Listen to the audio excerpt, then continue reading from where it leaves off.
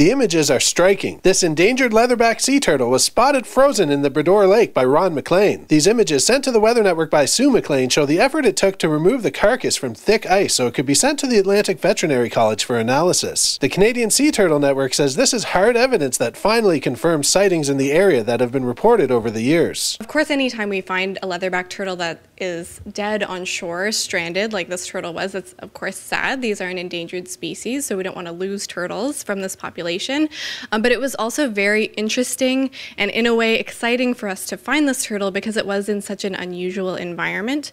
So we have received reports of turtles in the Bredor Lakes over the years from community members in the area, but we haven't been able to substantiate those with photographs, and we also haven't seen that in our tracking data when we satellite track leatherbacks in this region. Normally at this time of year, the turtles are heading south to their nesting beaches in the Caribbean. For the Weather Network, I'm Nathan Coleman.